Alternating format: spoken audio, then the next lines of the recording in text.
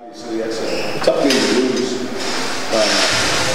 Just for telling our players, shoot, every once in a while you get one of these games and the score goes back and forth, and the small detail, especially when you're in overtime, just magnifies any little mistake. But I thought we played hard, and yet it still wasn't good enough.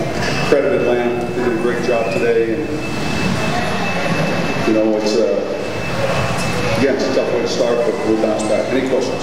We don't put a loss on anybody. I mean, that's someone smart told me once. You get in some of these games where scores going back and forth, and we need to score one more.